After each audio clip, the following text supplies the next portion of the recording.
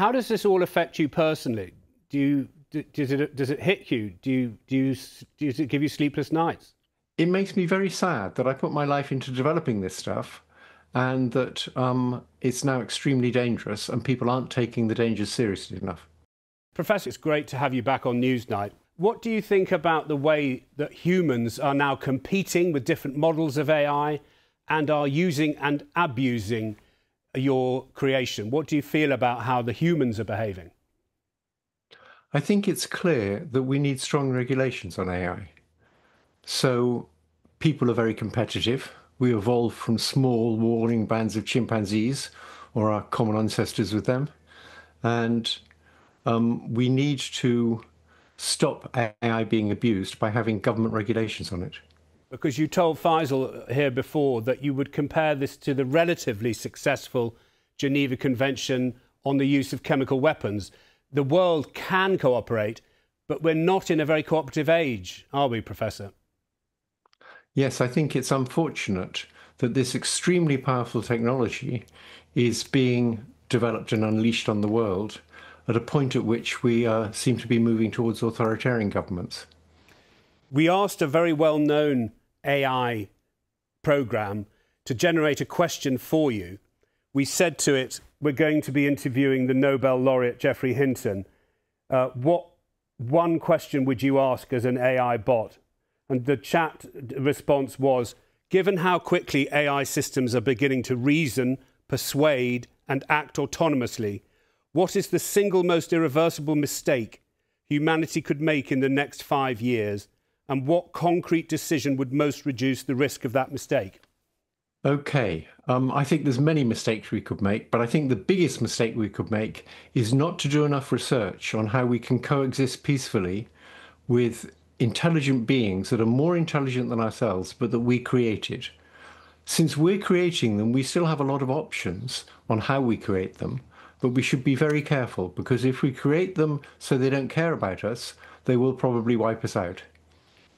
You can understand it's quite chilling for me to hear you, of all people, the end of your sentence there. Well, we've never been in this situation before of being able to produce things more intelligent than ourselves. We can't do it yet, but nearly all the experts agree that within the next 20 years we will be able to do it. And of course, in many areas, they're already much smarter than us. So we don't know what it's going to be like. And it seems to me very urgent that we do a lot of research on how we can coexist with them, and very little effort's being put into that at present. What would you compare it to, the threat of this kind? You seem to see it on the horizon. Well, different experts have different time scales for this. So quite a few reasonable experts think it's going to happen in the next few years. I think it'll be more like 10 years. Almost all the experts think that it will happen within 20 years. So that's the sort of timescale we're dealing with. And that's the point at which AI becomes more intelligent than HI, human intelligence. Yes. And it'll not just be more intelligent, but because it's more intelligent, it'll be able to be more persuasive, for example. So the idea that you could just turn it off won't work, because it'll be able to persuade the person who should turn it off that that will be a very bad idea.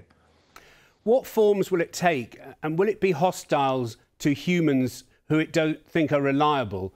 It's the sort of, in Orwell's literature, there were the proles. Do you think AI could treat millions of us like proles? It depends how we develop it, and I think it could possibly be developed like that, and I think that would be a terrible thing. And that would be to put malice in the software, effectively. And I don't understand, only you can explain, how can you take malice out if you've got two competing systems? China's doing its version, the US is doing its version. Surely the sort of logical intelligence for them to do is to compete against each other to be better than the other one, and possibly to be able to turn the other one off. Well, they will compete against each other in lots of areas, in things like cyber attacks, in things like lethal autonomous weapons, in things like fake videos for corrupting elections. But there's one area in which they will cooperate, and that is in trying to prevent these things from taking over from people. So at the height of the Cold War, the US and the Soviet Union cooperated on trying to prevent a global nuclear war because it wasn't in either of their interests. And if you ask, where do the interests of China and the US align? They align in not wanting AI to take over. So there will be international collaboration on that.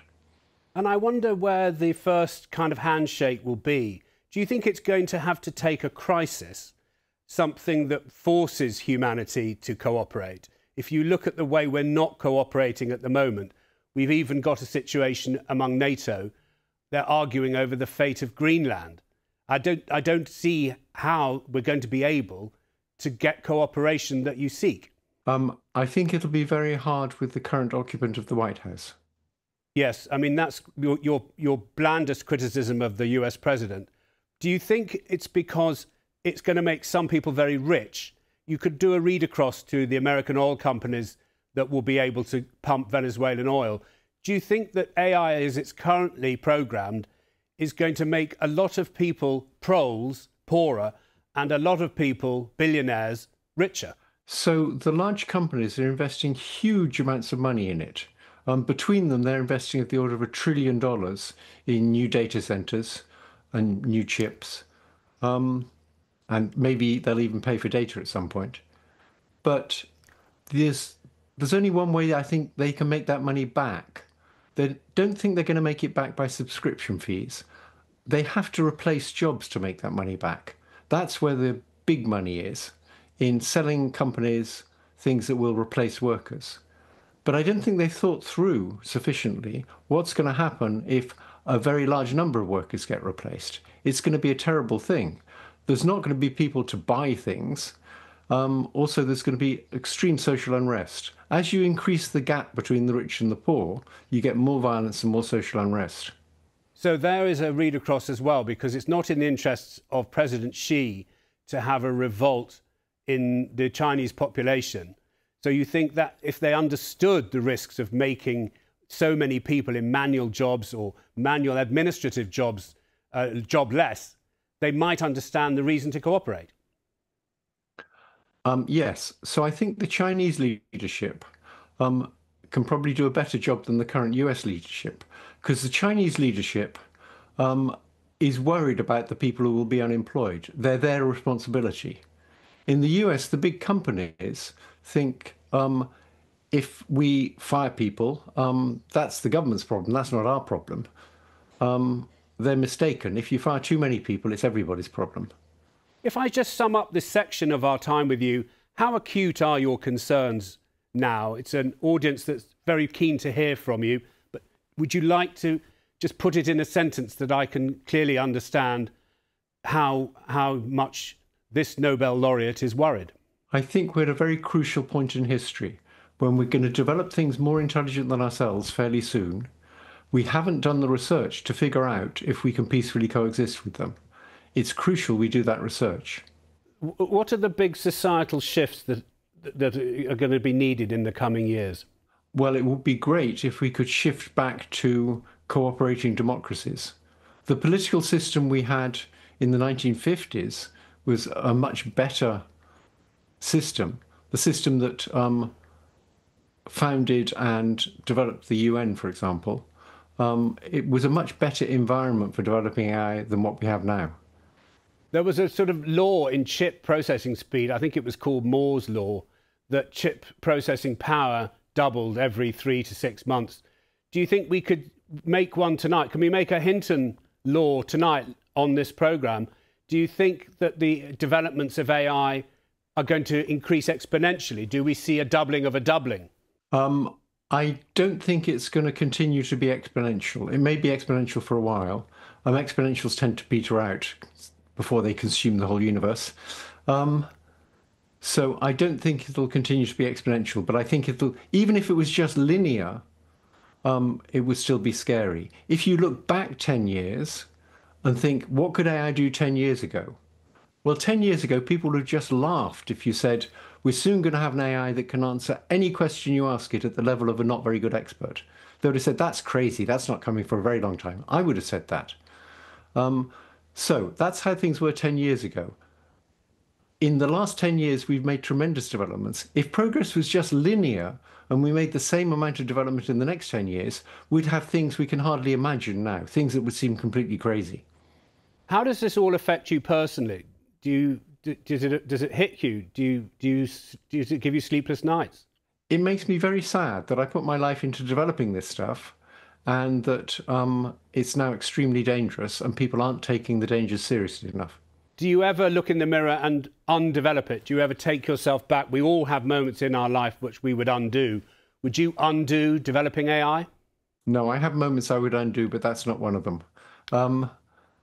It would have been developed without me. I may have sped it up by a week or so, but I don't think I made any decisions that I wouldn't make the same way if I had the same knowledge. Professor, so you're very humble. But it does lead me to the optimistic part of our interview, because you just told us you wouldn't undo it. What is one of the most fabulous uses you have read about that makes you feel proud? Uses in education, for example. So there's a school in the US, I think it's called the Alpha School. It's expensive because AI is still expensive, but it'll get much cheaper soon, where the students, instead of having lectures in a classroom, spend 2 hours a day with AI, and that's sufficient to get in all the knowledge that's required in a school. And then the teachers spend their time working on projects and social interactions with the kids, which is a much better use of a teacher's time. So a normal teacher is in broadcast mode in a classroom where they're telling the children the answers to questions the children didn't just wonder about. Whereas with an AI tutor, the AI tutor can always be telling you the answer to questions you did just wonder about, and you learn much faster that way. And I wonder if you're excited about the imaging using in medicine. I'm very excited about that. I made a prediction in 2016, which was somewhat unfortunate. I said, in 5 years' time, all of these scans will be read by AI. I was off by a factor of 2 or so, maybe even a factor of 3, but it's happening and it's going to be very helpful. We're going to be much better at detecting cancers, for example. Professor, thank you very much for joining us again on Newsnight. Thank you for inviting me.